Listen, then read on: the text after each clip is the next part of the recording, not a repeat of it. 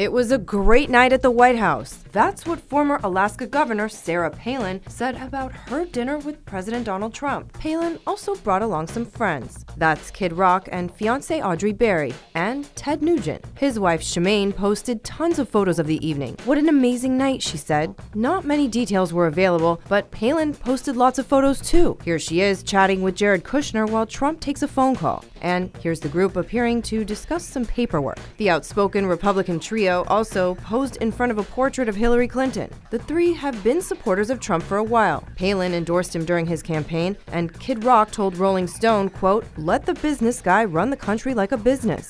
In one of Nugent's posts from the evening, he said, quote, "Make America great again. Got that?"